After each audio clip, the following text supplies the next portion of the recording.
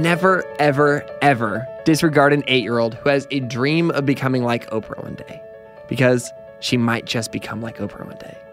Noor Tagouri is a Libyan-American storyteller and journalist, and is currently one of the most talked about young adults in the country.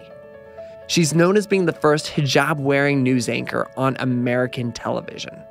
Obviously, it has not been an easy path to get where she is today. Growing up, Noor never had a role model that looked like her. She wanted to be on TV, but nobody she saw on TV looked like her. And before she knew the terms diversity or inclusivity, she knew that there was a glaring lack of it on television. Years later, though, after years of hard work, after honing her storytelling abilities, pursuing this passion and this dream, she ended up working on CBS Radio and Newsy and CTV News, and she's blown up. Even if you don't recognize Noor's name, you may have seen her face while scrolling through Facebook or watching videos online. She is a magnetic personality, she's great at what she does, and she tells stories that matter. And we love that. This is Sounds Good with Branden Harvey. I am Branden Harvey, and every single week we have conversations with people who are rejecting cynicism, doing the impossible, and fighting to make the world a better place. I actually got to have this conversation with Noor in person at her studio office where she does all of her storytelling. But instead of her telling stories of what's going on in the world as a journalist, we talked about her story. We dove into what it was like growing up, what it was like for her to pursue this dream, to do the impossible, and then to eventually become the first hijab-wearing news anchor on American television. We talked about her journey to achieving her dreams of exposing cultural injustices and combating the challenges facing women on a global scale. We talked about the project she's working on now and what her dreams are for the future. This was an amazing conversation. I loved getting to meet Noor. I've admired her for a long time. And so without any further ado, let's just jump straight into the conversation. Here we go.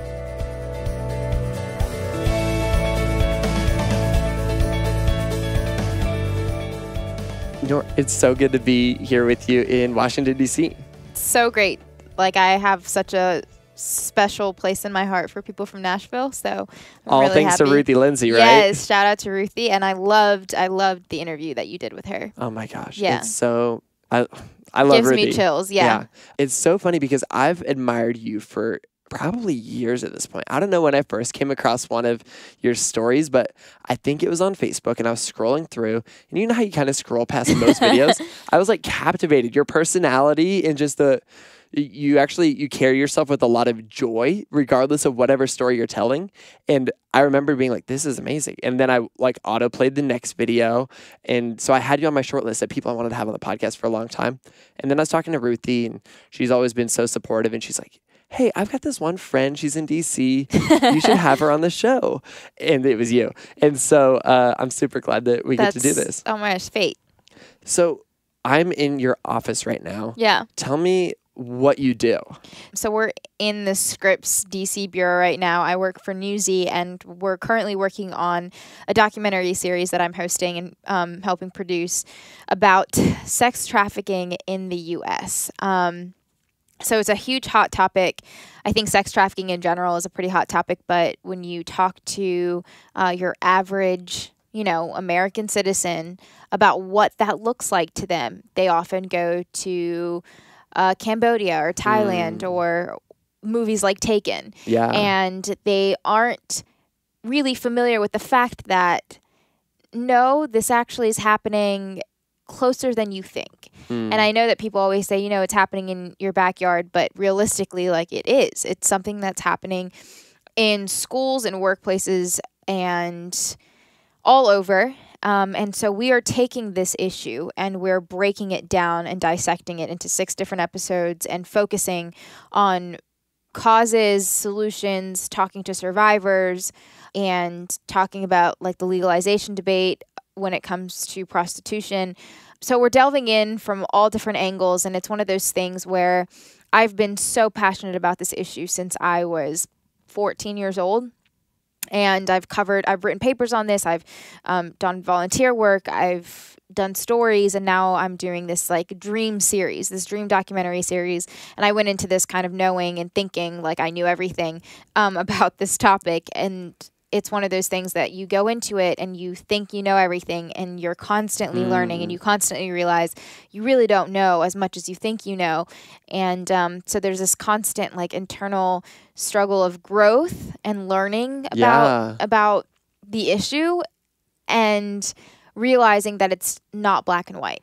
I love that you're doing that. I love that so much. So it's like it's been like a journey for myself and for our team, but it's also, we're coming up with a product that is going to blow people's mind. Like the series, like the stuff that our videographer Kevin has shot and our producer Kate is incredible. Like the stories that we're putting together have taken hours. Like we spend so many hours on every one of these trips, and has taken such like an emotional and personal toll because we have become a part of this. Like, and we're so like deep into this that you just can't go a day without talking about it or thinking about it. And so I'm really excited. We're actually going to Vegas this weekend, and covering one of the episodes is about the legalization debate.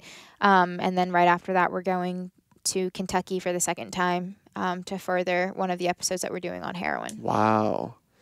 I can just hear the passion in your voice when you're talking about this. And I want to dive deeper into human trafficking and where that passion started in a little bit. But you are so at home in the world of producing these ideas and conveying messages. And this is a complex topic. And this seems like this is your core passion. So your professional job, would you say you are a journalist? Is that what you'd say? Yeah, I mean, I say, to make it even more simple, I just say I'm a storyteller. So I tell my story. I tell other people's stories. I give people a platform to share their own stories. And so just, it's kind of all encompassing. Everything that I touch or everything that I work on is some form of storytelling. And so right now with what I'm doing, it's storytelling through video, or it's storytelling through taking a stage and talking before hundreds or thousands of students, or storytelling through, last year I did a clothing line collaboration with Listen Up Clothing, and we produced a line of clothes that benefited victims of trafficking. Yeah, so it's and it looked good. Yeah, it was awesome. And it was like I wrote a piece for the clothes, and it was the first time in years that I had written like a poem, and it was a means of giving people a story to wear on their back. So it's something that like I try to touch. That's cool. That's a cool way of looking at it. Yeah, so I mean it's everything to me. Let's bring it back to the beginning of when storytelling started for you, because I love this idea of storytelling. You're really good at it. Looking back with hindsight, can you see that in yourself as a child? Oh, absolutely. I don't think it's not even a matter of can I see that self? Can I see that in myself as a child? Like every single person around me saw that. I think every single teacher I've had, every single mentor, my parents. I mean, I always knew that I was good at asking questions and telling stories. Like I was obsessed with reading and writing, and I kept journals, and I went to the library every other day, and I would constantly read. So I was obsessed with stories in general.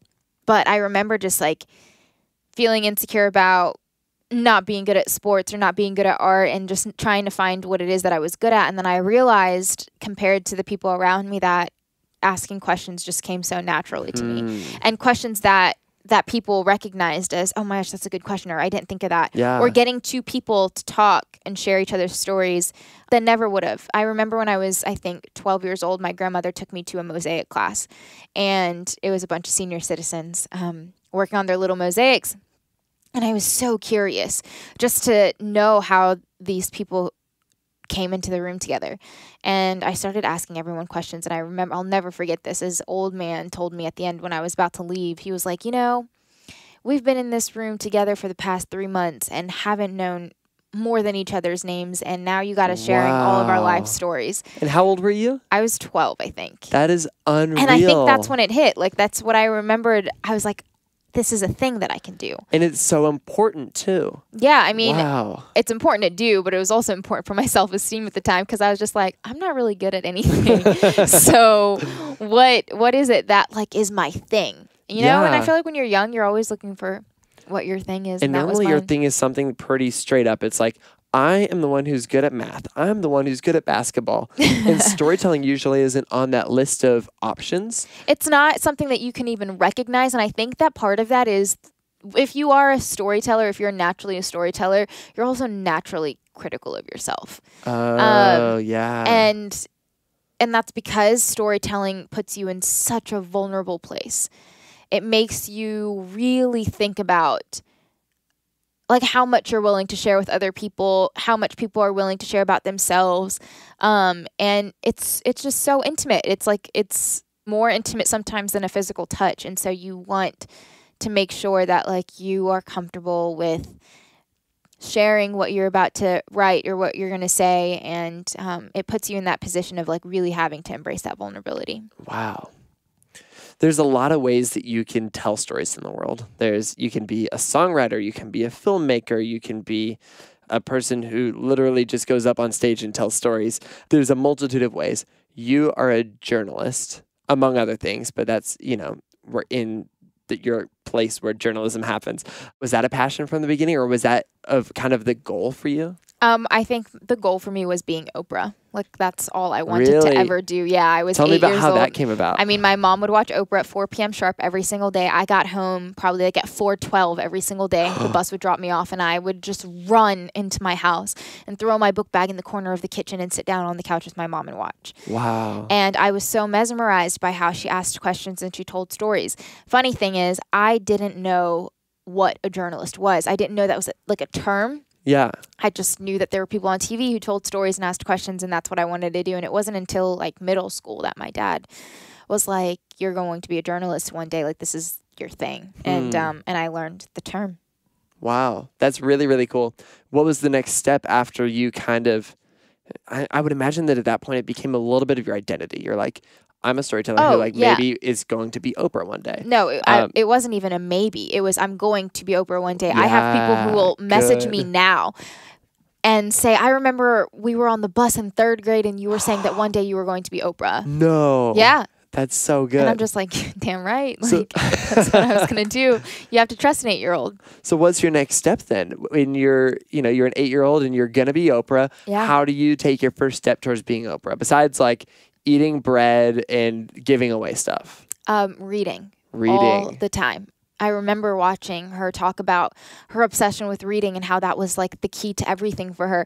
And so I obsessively read and I wrote and I found my voice through my writing. And I also just was very, very vocal about this dream that I wanted to be like her one day. And my parents would put me in like TV camp and reading camp and writing camp and broadcast camp and creative writing camps and all of that. And eventually when I was old enough to get an internship, my mom would drive me to the internships. One time I remember Ted Koppel had opened a wing at the hospital that my dad worked at, and my dad made me read up about Ted Koppel and took me to the hospital to meet him and said, you need to meet this man. He's a huge journalist who was covering the war in Iran, and you need to be, or the hostage crisis in Iran, and you need to be connected with him. And I was 15 years old, and I remember going there, and there was all this press. Did you grow up here in DC? I grew up in Southern Maryland. Southern Maryland, got it. Yeah, so I grew up in a very conservative, very white town, and that had a huge part in the identity crisis that I went through while I was figuring out this passion. But yeah, so I remember just being at the hospital with Ted Koppel, and all the press and media was there, and they were trying to ask him questions. But I ended up asking him questions and talking to him, and he never ended up talking to the press. And I remember my dad getting in a little trouble for that. But worth it. Yeah, totally worth it. Because eventually, actually, a few years later, I found a Ted Koppel event in D.C., and I took my dad to it. Oh, that's sweet. Yeah. That's really fun. What's the name of the hospital? We'll give them a shout out now since they didn't get that shout out on the press back in the day. Oh, my gosh. St. Mary's Hospital in Leonardtown. There we go. Shout out right there. Yeah. Tell me a little bit more about the identity crisis you were experiencing at this time then. So, I mean, like I said, I grew up in a very small, white, conservative town. I always describe it by my experience in 1st grade. I walked into my class and I sat down next to the only other girl who had dark brown hair. And I asked her if she was Muslim because I had never seen another girl at school with dark brown hair. And she looked at me funny and was like, "Am I what?" I remember she was actually, her family was Italian. So from then until I moved out of that town, I was very insecure about like who I was and who I wanted to be. And I think that when you're growing up, especially, I mean, at the time, everybody I saw on TV besides Oprah was blonde hair and blue eyed. Like, I was just thinking about this earlier, actually, like our role models and the TV shows we were watching were Lizzie McGuire and Hannah Montana. And these are like, literally there was no blonde hair, one, blue eyes. yeah, there was no one who looked like me ever. Yeah. And so I like struggled with that a lot because I was like, well, I want to be on TV, but nobody on TV looks like me. So I don't know how that's going to happen. And I went through such a hard, such an identity crisis that I remember as soon as I was allowed to, I like would get tons of blonde streaks in my hair. I'd wear like colored contacts, and I just was just like, I'm going to be this person that I wasn't. Wow. Yeah. And I like went through that until I moved out of that town. Well, yeah, because there was nobody that you could see yourself as, so you became your role models. Yeah, I never, ever, ever, ever, ever growing up had a role model who looked like me. Wow. Except for my mom. Because I am a blonde-haired, blue-eyed male. Yeah. I've got plenty of people who look like me. Most of them end up bald, but close enough. It's funny, though, because today it's a whole different story. I think with social media, we're exposed to so many like diverse people who are doing amazing things. And so I feel so like lucky to see other girls have other people that they could look up to, because like my generation, we didn't have that. But it's like a double-edged sword, because we're also growing up in the time of social media where like these young girls are struggling with so many other things, and so many other things to be insecure about. So it's kind of crazy. But yeah, that was my little identity crisis. Wow. Okay, so walk me through. You get out of high school. You'd already met this fantastic journalist. You were going to become Oprah. Yeah. What was your first kind of foray into the world of journalism? So that story actually coincides with when I first put on the hijab. So I was very sure about two things growing up. One, that I was going to be Oprah. Yeah. And two, that I was never going to wear the headscarf. What was your reasoning behind that? Because before I knew the terms diversity or like inclusivity, I knew there was a glaring lack of it on television. Yeah. And that in order for me to be on TV, I was never going to wear it. And because obviously my parents can't force me to put it on, they knew that this is what I wanted to do, so they never thought I was going to put it on either. Wow. And we moved out of that town, and we moved right outside of DC, and I like felt this kind of sense of culture shock, and I was like, oh my gosh, there's so much diversity. I've never experienced this, and all these people are just embracing themselves, and if they can do it, then why can't I? And so one day I impulsively put on the hijab. Really? Like I can't tell you like that I felt ready or that I felt like I'd reached this pinnacle of piety or righteousness. Like there wasn't anything like that. I just did it. Yeah. And so from there, I ended up deciding that if I was going to do this, I was still going to pursue storytelling. But I needed to figure out a way to get a head start. And so Which is crazy, because you were in some ways, or you could even think of it this way, as you were giving yourself like a time delay. You weren't getting a head start. You're saying, I'm going to put on the hijab, and that might make it more difficult for me to pursue this dream. It was dream. going to make it more difficult for me to pursue it. So I was like, I'm giving myself... So two things happened. One, the reason I ended up deciding to put on the hijab, or to keep it on, because I feel like a lot of people, when they saw me put it on, were like, yeah, she's not going to keep it on. But one of the reasons I don't know how people are going to take this, but was that I ended up getting an internship at a newspaper right after. And I realized maybe I can do this. I'm getting this internship. Yeah. I'm 15, 16 years old. So let's see what happens. And then I tested into an honors program at our local college. And I was sitting in the car with my mom, and she was like, well, why don't you just homeschool the rest of your high school and start college early? So that you can get this head start. And I was just like, oh my gosh, I can get out of high school early. Yay. And I ended up starting college at 16. Wow. So when I got into college, I worked for the school paper. I started like shadowing people, and didn't take journalism classes right off the bat, just a couple, because I was still doing my gen ed. But a few days after I turned 18 years old, I was spontaneously offered an internship at CBS Radio. How did that happen? It was kind of a crazy story. So I would always like tell people I was a broadcast journalism major, even though I wasn't yet. And that's the way to do it. Yeah, I was just putting that out there, whenever you have the Speaking it chance. into existence. You have to. And I am 110% like a believer of that. So anyway, I had gotten a full ride scholarship to journalism school for the following fall. So this was a few days after my birthday is November 27th. And I had a poetry performance on World AIDS Day, which is December 1st. So a few days later. Yeah. Just turned 18. So I was finally eligible for these like internships, right? And the night before the poetry performance, I was applying to internships for radio stations, for newspapers, for television stations. I was even like applying for flight attendant jobs because I was like, maybe I can be a flight attendant because I like traveling and I would have this time off in the spring. And before I went to sleep, I prayed what we call in Islam istikhara, which is the guidance prayer. And I specifically asked, I was just like, hey, God, I really need an internship or a job. Can you help me out? Okay, thanks. Love you. Bye. And went to sleep, woke up. And the next day on stage, I was performing this poem. But I had introduced myself as a broadcast journalism major. And afterwards, this woman came up on stage. There's a few hundred people in the crowd. And she looked at me and was like, Noor, you're a broadcast journalism major? And I was just like, crap. Like, she knows I'm lying. All these people are going to know I'm lying. I don't know what to do. And instead, she said, well, my name is Justine Love, and I'm the Director of Community and Public Affairs at CBS Radio, and I want you to intern for us. What did that feel like? Just like that. I think my jaw dropped. I like talked to her for a few seconds afterwards. We exchanged information, and then I went. I just started crying. Like I called my mom and I started crying because I was freaking out.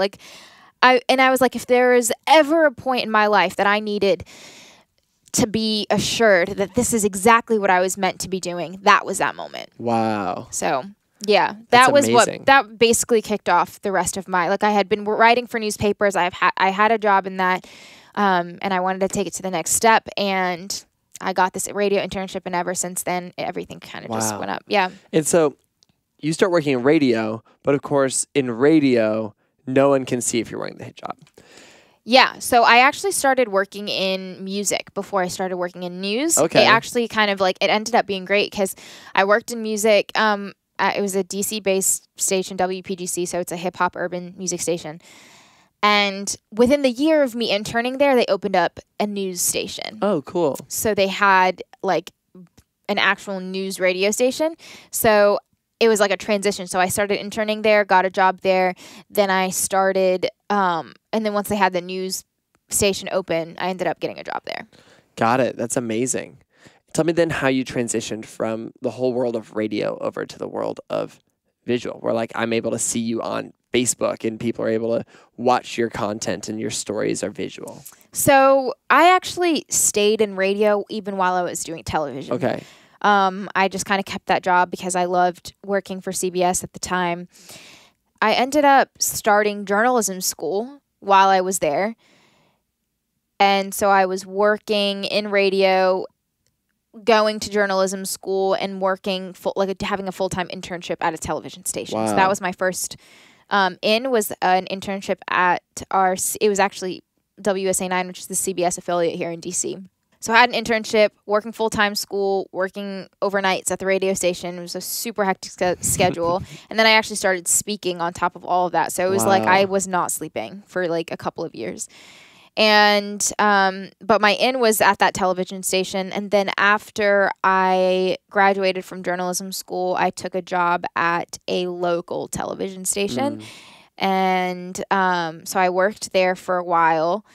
And after that, I ended up doing a documentary independently, just on my own, and did a few stories on my own just to put up online. And among all of that, what was the moment that felt the most exciting for you, or the most I feel like I'm really Oprah right now? That's a great question. And the reason for that is because that was a turning point in my career. Okay. So I was struggling a lot at the local station. I had finally gotten hired at a TV station, which was great because it was hard for me to get a job. Yeah. Because nobody had ever put a woman with hijab on television. So I was having a hard time getting stories because people would just say mean things. They would say we don't talk to people who look like you. So I actually hated Nashville before I went there and met Ruthie and Tiffany and Bonnie Kate. Well, I had known Tiffany. And part of that was because of an experience that I had. I was speaking at Vanderbilt University, and I was covering a story for school, and I got like major harassment. I don't know if you've ever seen this video, but there's like super harassed by one of the GOP candidates and her like whole crew there while I was covering a story. Wow. Just like calling me a terrorist and saying like we don't like they basically that she was terrified of me and that I don't know, like just really nasty things. There's a whole video about it, but I was just like, oh, I hate this place. You know, like these people were they were just so ignorant, so hurtful, whatever. Anyway, so I had a hard time while I was covering stories. And one time, I was doing a story with our videographer, and she was like this young black woman with dreads, and we would always call ourselves the best worst team because whenever we would go out, like people would just give us crap. But when she would go out with reporters who were white, it'd be fine, or who weren't Muslim. And one time we went out for a story, and we had a really hard time. A couple days later, we went out and we covered a follow-up story during the Baltimore protests in 2015. And we had covered the regular story. All mainstream media was kind of just parked outside of City Hall. Yeah. I don't know if you remember the coverage. It was pretty terrible during the time. So we were just parked out, and we got the story that we needed, but we were walking back to our car, and this man comes up to us and says, walk down a couple of blocks and you'll see one of the most beautiful things you've ever seen. So I was just like, okay. So we walked down a couple of blocks before we leave, and we saw one of the most beautiful things I've ever seen. And it was people outside wearing I Bleed Orange shirts, crying and laughing and singing, and a Michael Jackson impersonator on the tops of cars dancing, and people just coming up to us saying, oh my gosh, like, let me tell you my story. Let me tell you what happened. Let me tell you how I feel. And that had never happened before. And I was just like, oh my gosh. Like, and Eric and I, the videographer, we looked at each other and we were just like, oh my God, this is it. This is what we were meant to be doing. And we sat in the car afterwards and we like cried together. And we were just like, this is the story. This is the kind of story that was meant for us. Wow. And I quit my job shortly after that because I was just like, those are the stories I need to go after. And I realized that all this time I was trying to be somebody else. I was trying to be like the reporters that I had seen on television, when in reality, me being the best version of myself was what was going to give me a story that somebody else wouldn't have gotten. And that was a very Oprah move of me anyway, because I remember that she was actually a reporter. She started in local news in Baltimore, and there's several times she's talked about how when she was a reporter, she would always want to be like Barbara Walters. And so she would try to talk like Barbara Walters. And one time on television, she had pronounced Canada, Canada, and laughed at herself, and then realized that she would be a much better Oprah than somebody trying to be Barbara Walters. And I realized that I would be a much better Noor than I would being everyone else that I was trying to be. And so I ended up quitting my job, and I pursued doing a documentary on my own in DC. And I put my heart and like everything into this piece. So it was like less than 20 minutes. It's called The Forest Haven Story, the troubles they've seen. And after I did that, I kind of put it out, and I was like, we'll see what happens. And then my boss here at Newsy ended up seeing the documentary and was just like, we need you to cover stories like this. Wow. So I came here and I basically covered every dream story that I had. I mean, looking through your portfolio of work, it's all these stories that are powerful and important and need to be shared, I feel like.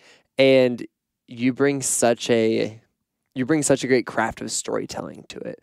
And I really, really admire that. Thank you. What is it like being a pioneering Muslim woman in media? Do you feel like you really try to lean into your faith and be like, oh, I'm going to lean on this as something that makes me unique? Or are you trying to go the direction of people being able to see completely past that, as if that's not the reality? Oh my gosh. So that's kind of the goal. And I think that there's like this assumption, especially when people are on the forefront of like being firsts in this field or in any field, there's this assumption that you're using your identity to like gain something. And I always say, like, my goal with this is to make it's so common that people who look like me are in the newsroom, that it's just as common as seeing someone like Diane Sawyer or Barbara Walters or Katie Kirk on TV. It's not a big deal. Like and it shouldn't be. No. Naturally, when there isn't that, high number of minorities in the newsroom, it's going to be something that stands out, and that's just a part of the process. But you have to take kind of those steps and talk about it and encourage other people. Like, I cannot tell you how many young Muslim women have reached out to me in the past 6 years saying, oh my gosh, you have encouraged me to pursue journalism. Because you didn't have anybody when you were starting out. No. And today, these people have you. And yeah, that's kind of crazy. But I mean, they have me, they have each other. Like, I mean, I'm not the only person.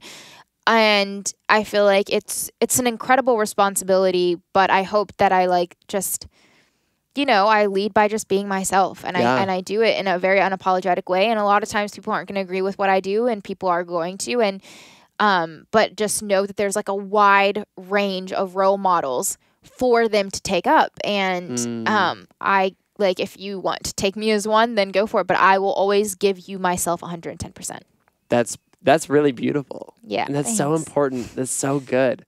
So tell me about the things that you're passionate about telling stories about. Like, tell me about human trafficking. Where did you said that passion started at 14 years old. Yeah, so again, that's another Oprah thing. So early, I love it. I remember watching Nicholas Kristof and Sheryl Wu Dunn on Oprah after they wrote Half the Sky, which is a book about sex trafficking around the world and how education was like the key to alleviating it. And I was so captivated by it because I hadn't ever gone through like an extreme sexual assault, I guess, experience, but I've had some sort of experience where even imagining what those girls were going through was something that made me sick to my stomach, and boys.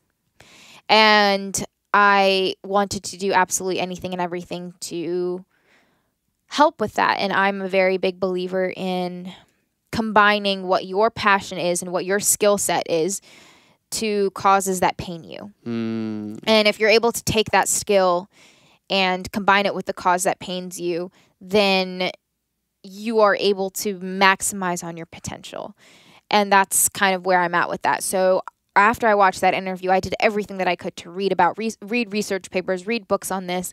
Because you couldn't pretend that didn't exist now that you are aware of it. No, you absolutely can't. It hit your heart and you're like, I can't run for this. I've got to learn everything I can. Yeah, and so that was the issue that I did that with. And I think that a lot of times people feel overwhelmed with the issues of the world and are just like, oh my God, I need to take care of everything. I need to be a part of the solution for everything. And that just like, you just take it one thing at a time. And so for me, it was sex trafficking, but I also had my parents as an example. And so a couple years before that, when I was around 12 years old, my mom, we had come across a woman at a convention who was running a women's shelter for women and children. My mom is one of those people that like, she just cannot, it hurts her heart to see people who are hungry or even people in need. And so she started an effort at that time and like made this commitment to help this woman and the people who were staying in her shelter. And my mom is a really big role model in the sense that the way that she went about it was very admirable. And she said, instead of saying, I'm going to bring you X, Y, and Z, she said, what do you need from me? And so at the time they needed toiletries. So we would run toiletry drives for the women and we would try to get them like the best products that we could. And now these days, like this is 11 years later, we do grocery runs, we do care packages, we do like grocery gift cards, but like according to what they want. Yeah. So that was like my mom's thing. So for me, I was like, okay, what can I do? And my skill set is storytelling. And so I was going to try to take, whether it was the clothing line or whether it was through local television stories that I did, radio, or now doing a whole documentary series. I was going to combine that skill with this cause that pained me. And so, and I truly believe that those efforts are what allow you to maximize on who you are and the best version of yourself. I think that's so beautiful because I think a lot of people could easily be listening to this and be like, man, like Noor is like changing the world. She's doing this amazing thing. I've got to go and I've got to film a video about human trafficking. And please do. Yeah, well, but the reality is, if that's not their strength, it's much better for them to lean into their strength and do their own specific unique thing. Maybe they're... So, I mean, one thing that I did when I was in college was anything that ignited any type of fire in me, I would try. So I would encourage people to try everything and look into everything that interests you. And don't feel overwhelmed that you have to take on everything, but I promise you there will be at least one thing that sticks, at least one thing that just... And you don't have to decide right away. No, you just of course get to not. try it.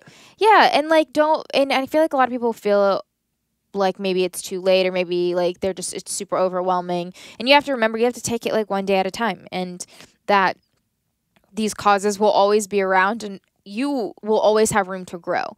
And if you are able to, kind of challenge yourself and do a lot more self-evaluation and renewing your intentions, then you'll be okay. And I think that's a lot. Like that's something that I feel like we have to remind people of all the time, is that your intentions will always show through the work that you do. And so if you are doing something with, say, for instance, the intention of just like showing off, like I feel like there's like this teetering line that people have when it comes to charity work or like doing good, where it can look like you're showing off. So even when, for instance, my family and I are doing like the grocery runs, I always try to call them good deed opportunities. Whoa. Because it's something that it's not for you. Like, it's so... I would never want people to think that I'm showing off by participating in this, but I want to give other people the opportunity to participate. It's an invitation. Yeah, it is. And I think that another thing is that when it comes to doing like work for a cause, the worst mentality that you can have is, oh, I'm like, if you're giving charity, like, oh, I'm giving to other people, like I'm doing them a favor. Yeah. And it's like, it's the complete opposite. In fact, they're doing you a favor. Like that opportunity being there is a test for you, and it's a blessing. Like you have the ability to give, whether it's money or your time or a skill. If you have that ability to give, then how like grateful you should be, That's so good. That's so good. So right now you're working on this documentary series. What are some of the next big things for you? Like, where do you see your trajectory, years down the road? You're doing such a good job where you're at. And so I don't want to be like, what are you doing? Like next, like, I don't want to unsettle you, but, long term, where do you see yourself? I think long term, I just see myself, doing the same thing that I'm doing now in terms of storytelling and finding the stories that I feel like people don't really have access to, but just on different platforms and on a bigger scale. So I absolutely love what I'm doing. I love being on tour and talking about my journey. I love writing. I love reporting. And I think that I am in a perfect spot right now where I'm doing everything that I love. And so growth for me would be to do it on bigger scales and different platforms, and challenging myself with stories that maybe I wouldn't be so comfortable doing, and really taking on, like obstacles and opportunities along the way. That's really good. This is something I was thinking about this week a lot. It popped up in my brain and in a few conversations I was having. But I feel like as communicators and as storytellers, it's really easy to end up almost preaching to the choir with the messages we're passionate about. And you seem to me like somebody who is really intentional about not only creating good stories, but getting it in front of the people that maybe need to see it. And you can correct me if that's not something that you're thinking about, but I would love to hear your thoughts on what it's like to create things that you kind of push outside of the normal boundaries of your bubble, because that's something that I'm trying to figure out for myself. I love that you even brought that up, because that's exactly what I'm doing even here at Newsy. Like me taking on this job was a challenge to myself, in that I was going to be bringing this platform stories in front of people that normally wouldn't watch the stories that I'm bringing or see people who look like me. That's good. And part of that comes with, like, what comes with the territory is a lot of flack and hate and negativity, because the internet sucks sometimes. Yeah. But also, like, treading new waters, and just being in places that may have rejected you before, and challenging people to actually hear the story out and hear us out. And I do pretty bold things that, are met with some criticism sometimes, but always with the intention that I think everybody is deserving of the story, and that it is our responsibility to bring light to those that may have not had it. And so that is always my intention behind the way that I carry out certain stories that I do, or certain interviews that I do, or certain talks that I give. That's really, really beautiful. I'm just loving this conversation. I'm loving hearing your story. I'm loving hearing your intentionality behind what you do. And it runs so deep. Maybe as we close, I want to ask, for somebody out there who they feel like they aren't represented in the place that they want to be, they don't see a role model that they can kind of follow after. What kind of advice would you give them on stepping forward into what feels like the unknown? And what kind of advice would you give to people who are kind of stepping forward into the unknown? Stepping into the unknown is a requirement of the journey. So I always say that everything you want is just outside of your comfort zone. And if you're in a place of comfort and you're stagnant where you are, then you are doing the worst thing possible to yourself. It's great to be on your hike to success, but it's also great to be in the valley of failure, where you are knocked down and the only place to go is up. And that's a place that you're often going to be when you are being your most authentic self and trying to create and bring whatever it is that your skill or your gift is into reality. And like, that's just a part of the journey. And so walking into the unknown is the only way that you're going to like see endless possibility. And I think that a lot of us have insecurity about talking to certain people or taking on certain risks, but just understand that every single person around you has insecurities. Every single person around you has vulnerabilities. And we oftentimes find ourselves in a place where we see others as like, man, they totally got their stuff together. They seem like they have a perfect life. They seem like, they never went through anything. And in reality, like, that's not the case. And you would know that if you just talked to them, if you just asked, if you just listened to an interview that they've done. Another thing is, a lot of times we make the mistake of having conversations in our heads, like assuming that people are thinking something or saying something that really just oftentimes isn't the case. And so putting yourself in that position of knowing that this risk could be the best thing that you ever do, and putting yourself in the mentality that even if this is a failure, that there's still good in this, and that there's a reason that this happened, and that there's a reason that this was a part of your life, is just kind of a guaranteed way to growth, if that makes sense. Absolutely. Yeah.